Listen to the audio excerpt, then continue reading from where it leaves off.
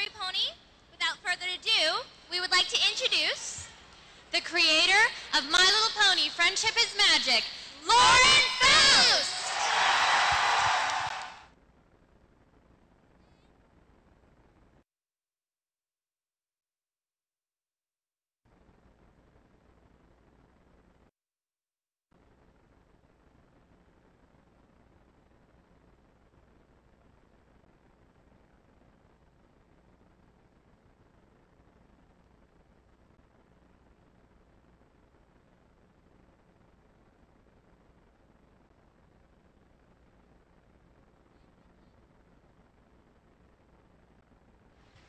And with a very special gift, we have Inky Notebook to present a special project of hers.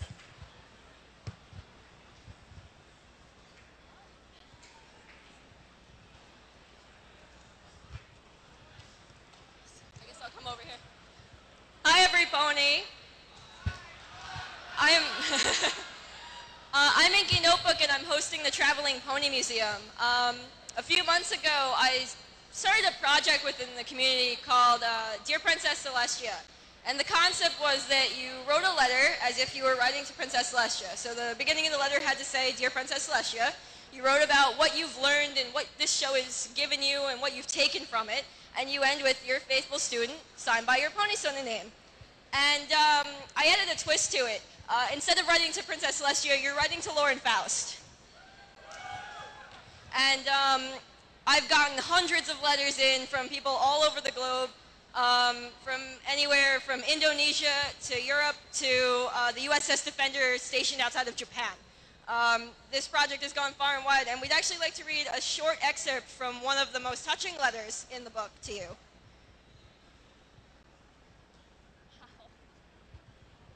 So we'll take out the letter. Let's find the, oh, there's so many. I don't remember where we put it. It's earlier. Yeah, it's earlier on. Sorry, 1 second. So we received this very interesting letter. It had a cover letter, a 1-page shortened version, and a 7-page full version. They didn't believe that their 7-page version would work in the book, and it's actually been one of the most touching letters that I've read. I read through them for quality control and content, and this letter actually inspired me to keep going on my project. Is this better? Okay, so we're going to read this letter. This is one of the most inspirational letters that I received that helped me continue my project. It is a long and spiraling series of events that nearly brought about my ruin. I entered university in my 18th year as both a cadet and midshipman at a very well thought of ROTC program. Nothing suggested to me to be out of the ordinary, but that I had the keener eyes of age to know what to look for. It is true that we impact others' lives was no secret to me, but I had known the reverse was true, and that the company we keep has just as prized found an impact on ours. I would have been more discriminatory in my choosing of friends. Also, it must be said that the environs I lived in had a toxic effect on me, though again I was ignorant of that until nearly too late.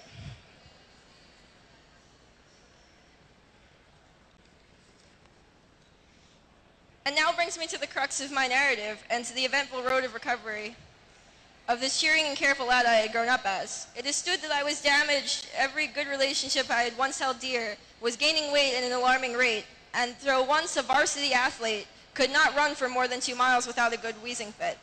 My anger and bitterness drove me to find refuge in the bars until the early hours of the morning, and only served to deepen the hole of hate I had firmly and defiantly set myself into. At some point I realized I could no longer see the light of day, and the hole of bitterness began to feel like my own grave. It was only a matter of the time before I was swallowed forever and lose sight of what really mattered in life. I did seek the help of a therapist and tried multiple times to give up my vices, and found that neither course resulted in any success. The letter continues to go on to talk about how he had dove into alcohol and drugs and was ruining his family, ruining his relationship with his family and even his girlfriend. And at the end of the letter, he reveals that not only through My Little Pony and watching the show, he was able to come out and reform those relationships, and now he's even considering marriage with his now, future wife.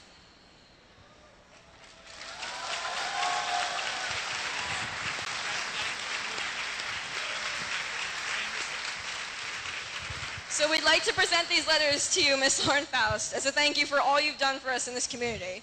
All the original envelopes have been kept too, with all their addresses, and there's even artwork. We encourage people to draw and be creative in this. Thank you.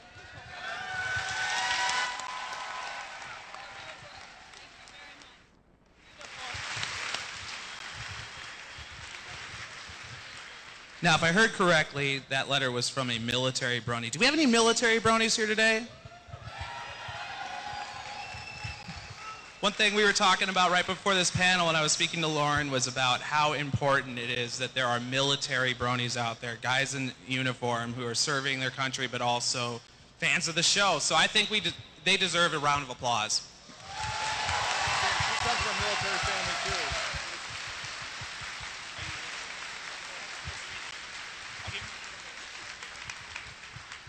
All right. Well, so Lauren Faust, how are you doing? I'm very good, thank you. Okay, so because we are limited on time, I'm going to get right to it. The first thing I wanted to ask you was a very general question, and it's something I think everybody is interested in, which is, where did you get the general premise, the general idea for what you wanted to do with My Little Pony? What were your inspirations? What were your influences? Well, my biggest inspirations were the way that I played with these toys when I was a little girl. My Little Pony was actually my favorite toy. I started collecting them when I was 6, and I stopped very reluctantly when I was 12. And there was a very specific way that I played with them, the kind of stories I told with them, the kind of personalities that I gave them. It very much shaped the way I think as a storyteller. And I always said that I consulted my inner 8-year-old while I was developing this show. Well, I think it's true with any kid's show, or really any kid's media, that a narrative is really the focus. It's not necessarily flashy action. Yeah. It's really the characters and just the stories, that their trials and tribulations that the focus is. I kind of wanted to ask you then, coming from that background, you developed this show, this newer incarnation of Pony, and you based it around 6 main characters, and that must have been a conscientious choice. Why did you choose 6 main characters, and what about them each did you want to instill? What values did you want to instill into them? Well, you know, the first thing I thought, again, thinking about the way I played with the toys when I was a kid, was that I wanted the show to be about an ensemble cast rather than focusing on one character and her perspective. And I had a lot of experience doing ensemble cast comedies coming off of Foster's Home for Imaginary Friends. When I first, thank you.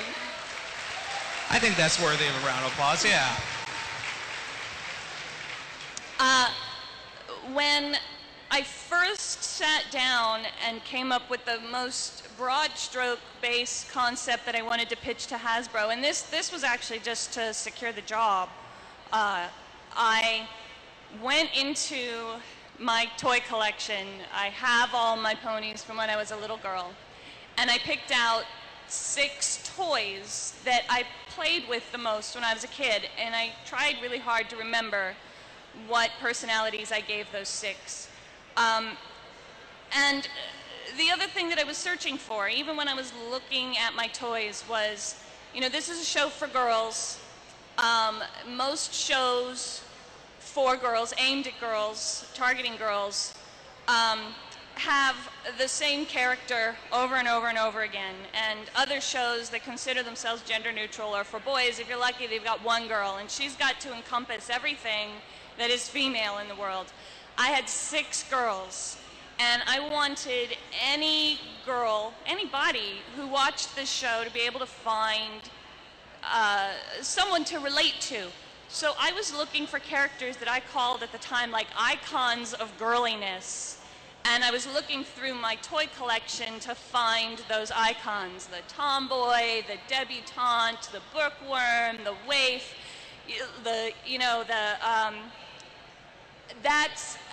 that's what I wanted. I wanted to have somebody there who represented an aspect of, I think, what a lot of girls feel in their life and in their childhood. Well, and I think that you did that really well, and of course Thank you you. came up with the elements of harmony. You Yes. got honesty, loyalty, generosity, laughter, kindness, and magic. One thing I thought that was really interesting is that Twilight Sparkle as her character is an unusual type of character in a girl's show. She's intelligent, she's bookish, Yes. and I think that in a sense you almost are teaching girls and really fans of the show that intelligence can be magic. And I think that that's really resonated with the internet as a whole. And so I just wanted to see if that was something you conscientiously did to try and break that stereotype, to create a character who's a little bit more, adorkable. It wasn't something I was doing to break a stereotype. I was looking for relatable characters, and I relate to this character. I think we've all known the girl who really wants to get good grades. Usually that girl is shown as a stick in the mud, or a nerd, or unattractive even. But I never knew anybody who was like that. I knew a lot of girls who were pretty and smart and nice, and were really concerned about getting good grades. I was even very specifically, my own mother was that way. She was too busy studying to make friends. And I've encountered that icon so much in my life, it just seemed natural to me to include that in the group. I didn't even think, I wasn't even searching for her. She was just there. Well, I think that one of the other reasons why this show is so popular and it resonates with people is that you have that ensemble cast. Everybody can resonate with at least one of those characters, if not two. Everybody has a favorite pony.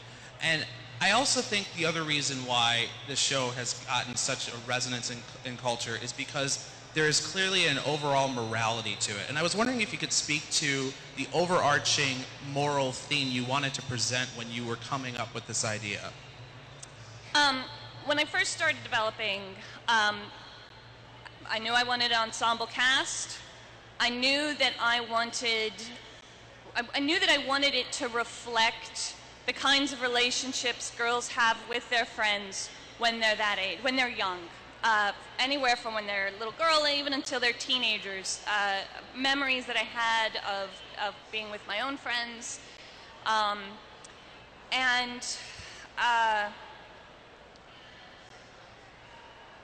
Sorry. Lost my train of thought. Well, I think that it's kind of a large thought, really. It's Yes. hard to focus such a large concept in a lot of ways. Well, one thing, though, with your philosophy towards the show, it seems to me that you're trying to accomplish something. You're trying to change what kids' shows could accomplish, and Yes. especially girls' show. Yeah. What were you specifically trying to accomplish with this incarnation of My Little Pony? I think the only thing I did that was a little revolutionary was that I didn't go, this is a show for girls, what do I have to do differently? I was trained and experienced in telling good stories and making entertaining television. And I think a lot of people, when they make shows for girls, they turn to market research, they turn to stereotypes. They come from a place of observation rather than from the inside and being a girl and knowing girls and thinking of girl experiences. I wanted a respectable show for girls because, saying something is for girls or girly is usually equated with being not worthwhile, of being lame, of being stupid. And I wanted to put a dent in that perception. I think you did that. Thank you. And I think the 4,000 people here and the several thousand that are watching online live right now would be absolute proof of that fact. So congratulations. Thank you. Thank you very much. I personally think that the Brony movement is a direct consequence of your vision for the show, and I think the Brony movement is redefining gender stereotypes in society. Yes. So you are responsible, I think, and I think just about everybody here will agree with this, for social change. Maybe a little, but it's hard to take that kind of credit, but I hope it's a start. I hope it's a start. Well, so going into the specifics of how you brought about this incarnation of the show, I wanted to go to your artistic influences because this generation of pony looks a lot different than the hippopotamuses of Gen 3 or earlier. What did you specifically do in the design of the characters and the artistic look to kind of give them that different, flashier, more colorful appearance? You know, again, it wasn't something I sat down and really planned. It's just the way I draw. I have been drawing horses since I can remember, and I have been drawing cute things since I can remember, and I just kind of mashed them together as best I could. I just wanted them to be appealing. I wanted them to move and look like, you know, or at least evoke the feeling of a natural horse and not like a person in a costume walking on four legs. I was really searching for making something insanely cute. I think you accomplished that as well. Thank you.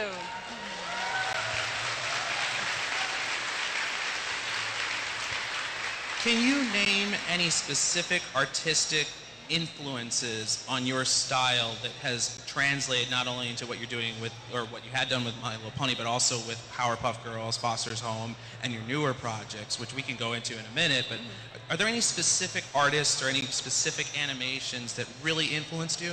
Yeah, well, you know, I started working in animation out of a sincere love for classic Disney movies. Not just the way I draw, but the kind of stories I like to tell come very much from how obsessed I was with those as a child. However, I loved all cartoons. I'd have to admit that, you know, Warner Brothers, classic Warner Brothers animation is a huge influence. My very first animation job on a movie called Cats Don't Dance had wonderful, appealing character designs, and I was only 21 when I got that job. I did a lot of learning, and I think a lot of the design elements that I do in my current artwork carried over from how much I learned on that film. And then, of course, you know, meeting my husband and getting to work on Powerpuff Girls, there's no way that wouldn't leak its way into my design style as well. Well, and it certainly is a very distinctive style, both Powerpuff Girls and, you know, My Little Pony. And I think that all the artists that are here that have, you know, tried to capture a little essence of that style really can credit it to what you've done to, you know, create that new type of style, because it is a new type of style. Yeah. And it seems that it has almost some even anime elements to it, too. Yeah. Are there any anime fans in the audience here? Okay, so just one or two. Are there any specific, you know, and this is something that I think is kind of interesting about the show, and I've heard a lot of people say this, is that you managed to make, in a lot of senses, a westernized, it's not an anime per se, but a anime-inspired Western show. And I wanted to know if there was a specific type of anime or film that you have seen that may have been that influence. You know, I can't say so, except for, you know, the obvious influence of, you know, the transformation sequence kind of stuff that happened in the pilot. You know, the world is getting smaller, and everything you see influences you. I think, you know, if you look into the history of Japanese animation, you know, so much of the style that we all associate with Japan comes from Tezuka. And when you do a little research into the history of Tezuka, you find out he was trying to draw like Walt Disney. And so West influenced East, and East influenced West again. I can't say I looked at anime and said, I'm going to do that. And, you know, when my husband Craig talks about the Powerpuff Girls, he'll say the same thing. He was making, everyone thinks the Powerpuff Girls look like, you know, chibi, super deformed anime characters. He was influenced by Keen paintings from the 60s, which was from, you know, North America. So I think those kind of influences just sneak into our brain, and this was also a collaborative effort, and the animators watch what they watch, the directors watch what they watch, and it's a collective artistic community, and we all influence each other. Well, the next question then is kind of an interesting one, and I think it's something that people occasionally hear about but don't really know too much about, which is that your original vision for the show, the artistic style was carried through, but there were specific little details that were changed. Yeah. Maybe you could share a couple of those details that didn't follow through to the final version. I mean, obviously the current version is amazing and we all love it, but there were, say, names that were different, or, species that were different. Yeah. Can you give a few little nuggets out there for the audience? Yeah. Well, making a television show is an organic process, and you might sit down with a specific plan of a path you want to follow, but once you get on that path and you start working with other people, you deviate and you take things in other directions. And then you also run into things like standards and practices and legal and all that sort of stuff. But we had a lot of characters that had their names changed. Apple Bloom was originally Appleseed, and she was originally the only Crusader. In fact, there were no Crusaders originally. I was asked to include Sweetie Belle and Scootaloo, and I had to create the Cutie Mark Crusaders after the fact. Big Macintosh was originally Big Apple, and he ran Big Apple Acres, or Big Apple Orchard, actually. Did he have a New York accent? He did not. The yup and nope thing, that was always there. I think Peter Nooch proved today that he could have. Yes, I'm sure he could have. Zecora was originally named Shaman. That didn't go through legal. And she was originally supposed to play a little bit of a larger role in the series. She was supposed to be kind of a mentor character to Twilight. And it wasn't that we said, no, forget it, and threw the idea out. It's just the stories we were exploring, it just kind of didn't come up, and we did Bridal Gossip to introduce her with the intention of making her this mentor sort of character, specifically when the characters went off on adventures and they needed a character who could give them information about a new monster or a new place that they were going, that she'd be this great device to get that exposition out as quickly as possible. And that role just didn't seem to hash out for her. Ponyville was originally called Philadelphia. That's where I was glad that we could come back around and use that again, but that was Ponyville's original name. I'm trying to think of what else. Rarity, originally I wanted her to have a British accent. But it was fake. It was always fake. She was faking that to try to look more sophisticated. That's all that comes to mind right now. Well, and of course, as a brony out there, I know that a lot of people who are hearing this now are then going to go back and try and portray Rarity that way. And one thing I thought that you mentioned earlier before the panel to me that I think is kind of important for people to understand is that although you had the creative vision for the show, there were the differences when it came out, and also that, not every little detail was planned in advance. Yeah. That, Oh, definitely not. Would you say then that as the episodes came out, how much of that was, obviously in terms of writing it was pre-planned and animating, but in terms of, you started out with what a lot of people refer to as the Bible of Yes. the show. How in-depth was that Bible and how adaptable was it after you came out with it? Well, an animation Bible is a actual tool that that's an industry term, Bible, and it is a tool that we all begin with when we start new shows. It's reference for everybody who's working on the show, and they are all by nature flexible. This is our starting point. Again, it's an organic process, and you learn things as you go. You change your mind as you go. New people bring new things to the table, so it's always flexible. But I wanted to, I wrote an unusually large Bible. It was 40 pages, writing and illustration. But that was mostly just because I just wanted to sell it so bad. I just didn't want to leave anything up to the imagination. Because, I have this term that, sometimes you'll get things rejected because somebody imagined it poorly. I call it taking it to Stupidville.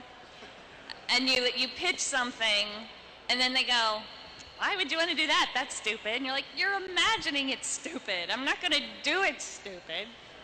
So I go overboard and I fill in lots of information. It was pretty in depth, and there's you know, if I look back at it, I can only say maybe only 15-20% of it maybe might be altered from the original Bible. Well, so then, with that in mind, because I think a lot of people out there who, you know, have questions about, say, specific episodes, specific concepts. You know, I heard that on another panel you were asked about, you know, the origins of Discord or the origins of Celestia and Luna, and I was wondering if you could kind of talk about how you approach that kind of a question. You know, how do you, what's your answer to that sort of specific, you know, concept? Well, you know, again, because it's an organic process, you know, I think a lot of creators sit down and they plan out their world and they plan out the arc of what they want to do and where they want to go. But in order to honor that organic process, I don't like to tie anything down unless it's in an episode.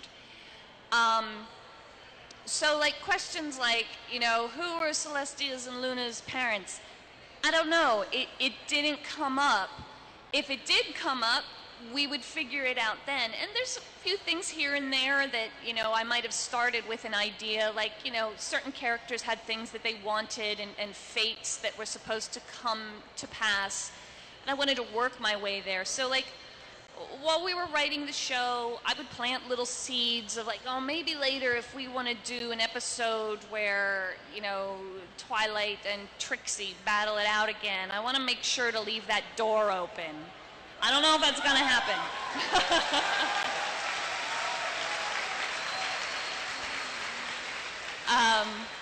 So I would always look to make sure that doors like that were open and that we weren't defining things that we didn't want to ruin later. Like I remember once in the very early episode, a storyboard artist wanted to show Rainbow Dash flying with a rainbow streak behind her, and I was like, no, take that out because I want to do that later.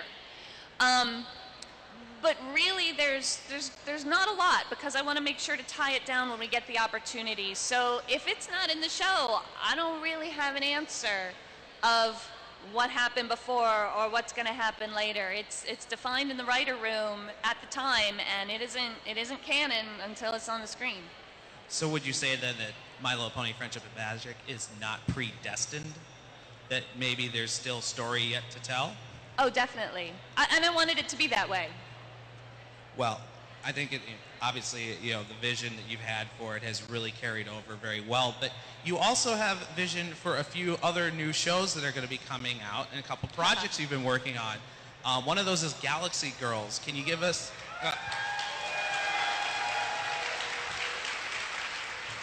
Can you give us a little bit of maybe background on, you know, the Galaxy Girls idea and where it's at right now? Sure. Well, Galaxy Girls is a line of dolls I created several years ago.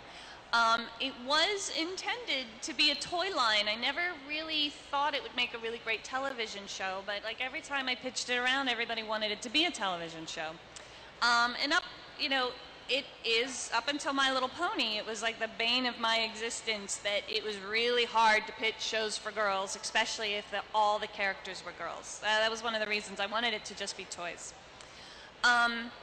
Galaxy Girls is, I like to say they're in stasis right now. I don't want to do it until I can do it right. So we're looking for the right partner, someone who has the right kind of funding and is going to share my vision. I would rather wait until I can make it as good as possible than get it out there really fast and have it not live up to its potential. So we're looking for partners. We've actually talked to someone recently that has potential, but if anything comes of it, especially in terms of media, it might be a little while yet, but I don't want to ruin it, so I'm waiting until I can do it right.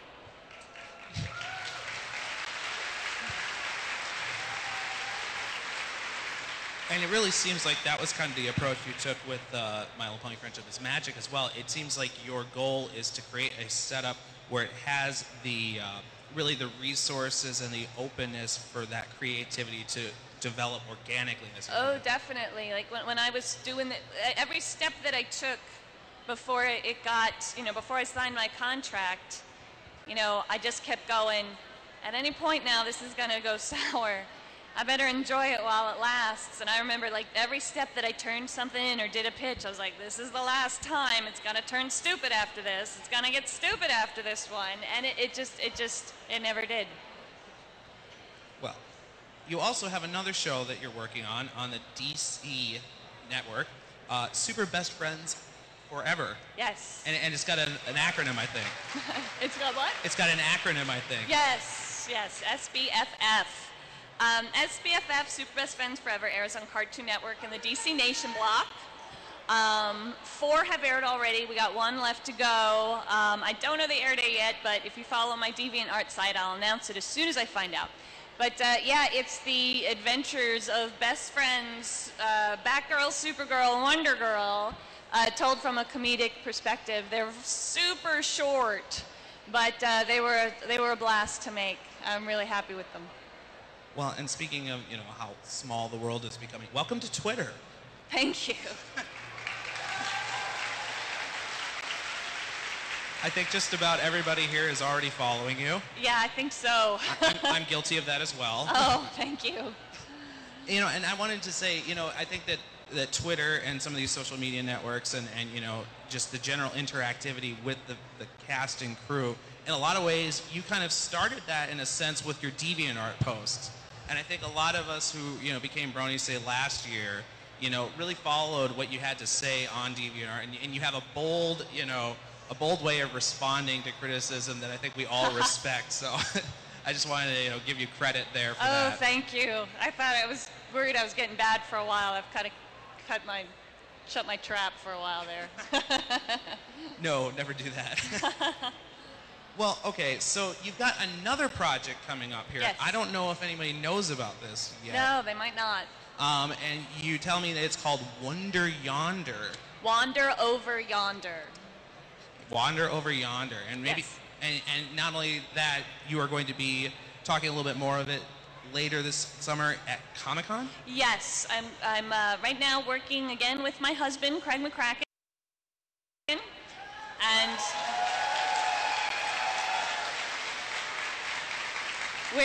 we're teaming up again, producing a new show Craig created, Wander Over Yonder. It'll be airing on the Disney Channel. We're working for Disney TV Animation, and we'll be making a big announcement about it at San Diego Comic-Con, the second weekend in July? Is there anything you can tell them about what the show is going to be about? Just a general idea? Very generally, it's a surrealistic, fantastical space adventure comedy. Works for me.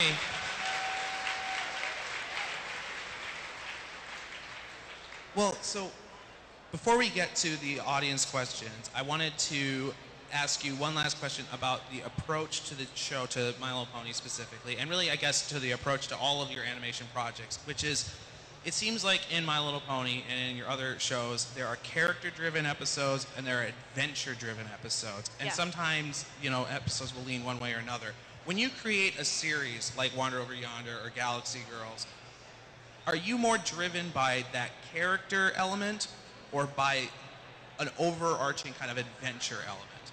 Oh, I'm much more drawn to character. I literally think it's kind of what I do. I think great story comes from the characters. I think great comedy comes from the characters. And even when I do write or develop adventure stories, that the adventure that they're going on is about them and the outside conflict that they're dealing with. The adventure is a reflection of a characteristic they have, a personal problem that they're having to get over. My personal belief is that's what makes great story. And I think that's what makes people connect to shows and fall in love with the shows. Well, and would that be why, your series that you have, the Galaxy Girls, the Super Best Friends Forever, they tend to be these ensemble casts? Yes, would you say that there are direct parallels between some of the characters, say between, I don't know, Batgirl and Applejack at times? Or... Oh, yeah. Well, I can't say that I do that on purpose, but I think, you know, I'd be ridiculous to try to pretend that Batgirl isn't like Pinkie Pie, isn't like Bubbles. There's differences, and I could argue for hours about what those differences are. But you know, it's a style thing, and you know, I think if you read several books from the same author, you're going to see similarities. And you know, and this is because that, you know, I think with any creator, your characters and your stories are coming from your heart and coming from inside you, and you know, the same sort of experiences, the same sort of humor, different shades of that. I think come through, and I don't think that's a bad thing. Well, I don't think it's a bad thing at all. Well, so do we have some audience questions? All right. We've got some audience questions here real quick. So I will...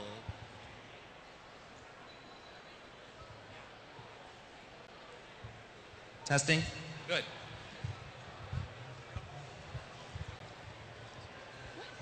Actually, everyone, we already chose our questions. So...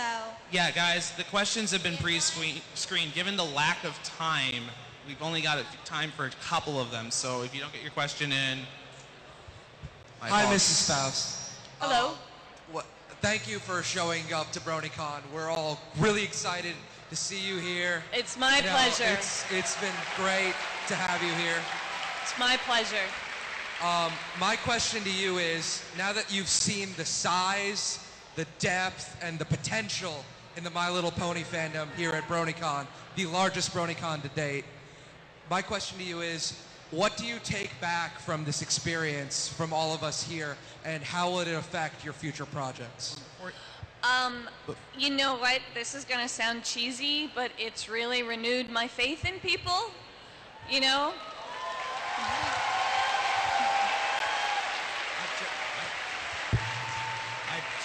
You know, I never dreamed that, you know, the most notable part of the Brony community that everybody likes to point out is adult men, and I never dreamed adult men would be into this show because I didn't have any faith that you'd give it a try. And now I know better, and it gives me the courage to continue, you know, and to think that, you know, I like girly stuff, and you know, it's hard to get it made out there, but now I've got something to point to go like, look, people like it. People will watch it if it's good. People aren't all just sexist jerks. And I do want to let you know, and I've just been told this by my production director, One Trick, that you see this crowd in front of you, there's an equal number, 3,500 people right now watching online. Holy moly. So...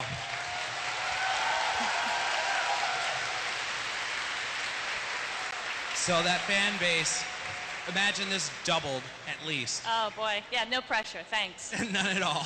Thank you so very much. You're very welcome.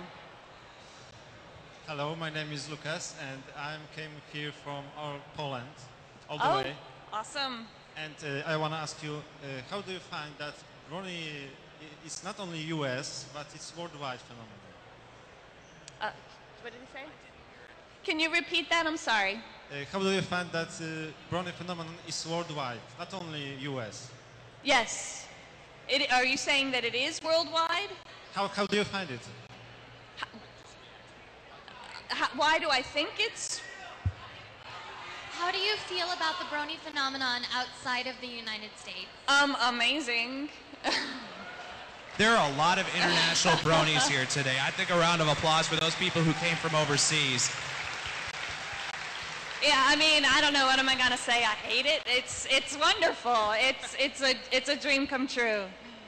I just want to say you have over 2,000 Brony fans in Poland, and everybody say hi. Thank you. I'm a quarter Polish. I'm so proud. Hello there, Mrs. Faust. Hello. I am Andrew, and my question is, well, first of all, let's get all the "you're amazing, I love you" out of the way. You're amazing, and I love you. Thank you. I think that's the entire audience here. Touche. I'd like to ask, if this brony phenomena hadn't happened, I'm pretty sure it's impacted your life fairly, hard. How do you think your life would have been like today if nothing had become of this? I'd just be working.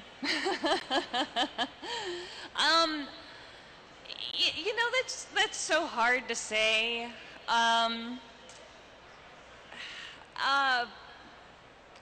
I think I would just keep on keeping on the path I was in. I'd probably still be working towards trying to make something good for girls. I mean, actually having done it makes a huge difference, so maybe I'd be a lot more frustrated than I am now. It's nice to have a little success behind you.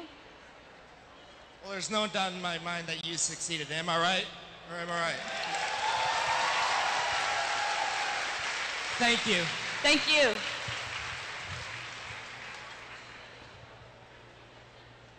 Hi, Miss Faust. Hello. I'm Rabbi. Hello again.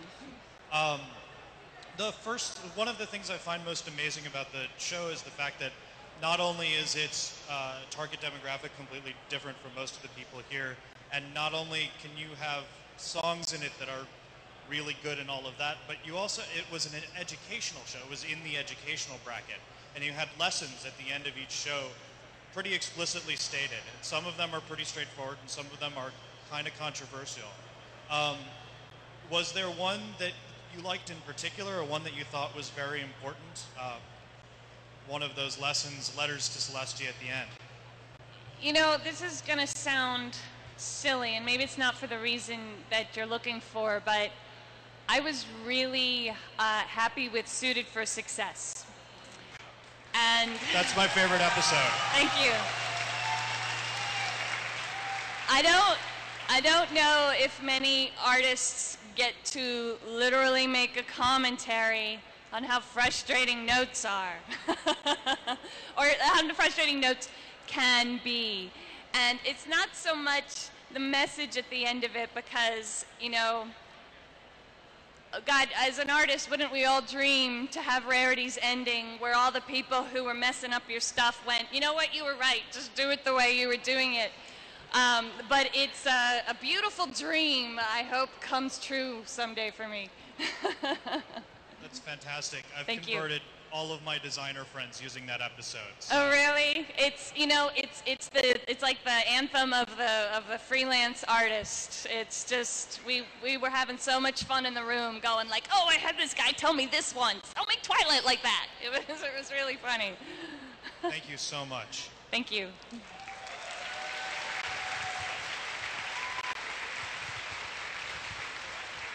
Well, Ms. Faust, we apparently have a little bit of a surprise for you at the end here. Uh-oh. Is Zephyr here, or is Fulner here? Are you guys around here somewhere? I'm told you're here somewhere. They're on their way? Okay. Gotta fill up some time. While they're on their way, I'll just make a comment that, everyone I've talked to who's been in a creative position has really resonated with that episode. Everyone. Yeah. that was a lot of fun. Exactly. Plus, I got to draw dresses. Which is every cartoonist dream, correct? Well, maybe every girl cartoonist. Are we close? Are they nearby? Do we know? Maybe have time for one more question I can ask? Okay. Well, so I guess overall, given, the success of Pony, and given, and you say that it's every artist's dream, in a sense, to have everybody tell you at the end, you were right. This is an entire crowd of people saying that right now. You were right.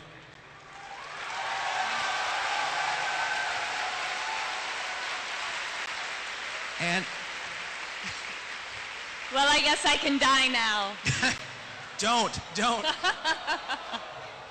I think we all want you to be right again. I'd love to be. So at least for me and from I know everyone I've ever spoken to, we want to thank you for the work that you've done on not only in this series but on your other series, and wish you all the best in your new series coming up here. Thank you so much. Well, okay, so.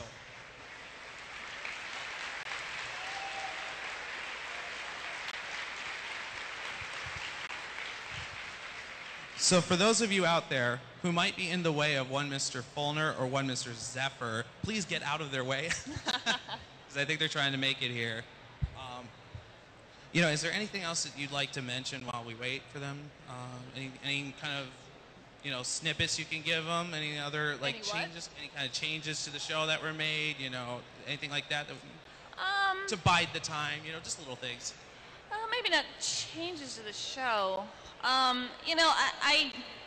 I don't want to just repeat what I said earlier today, but I just want to thank everyone for being here. Thank everyone for supporting the show. Thank everybody for showing that little girls and the things that they love are worthwhile.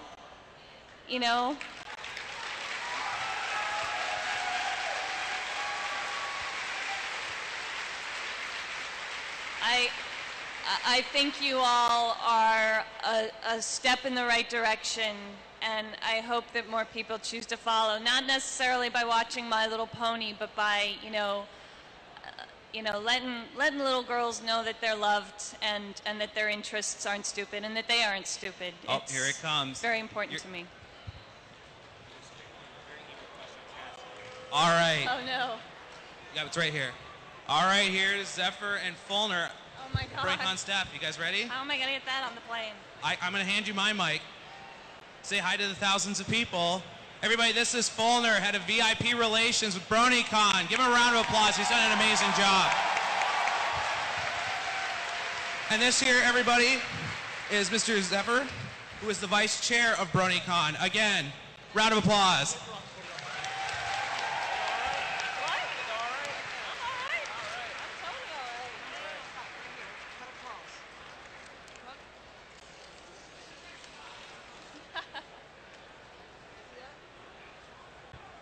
Ms. Faust, on behalf of all of the fans for Project Create, which was run by Purple Tinker and the rest, we would like to present you with this gift.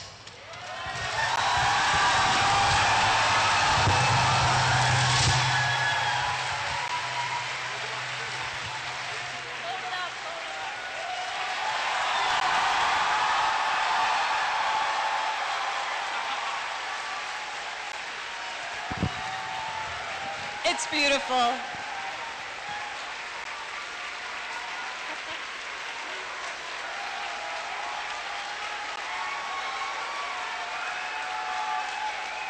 Thank you so much. All right. How am I going to get this on the plane?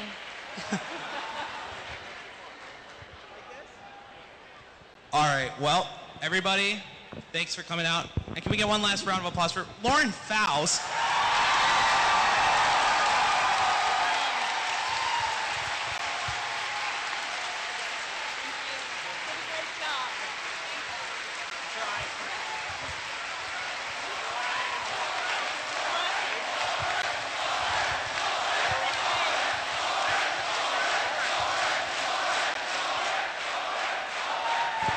Are you trying to make me cry again? Are you? Because I will. I love you. Thank you.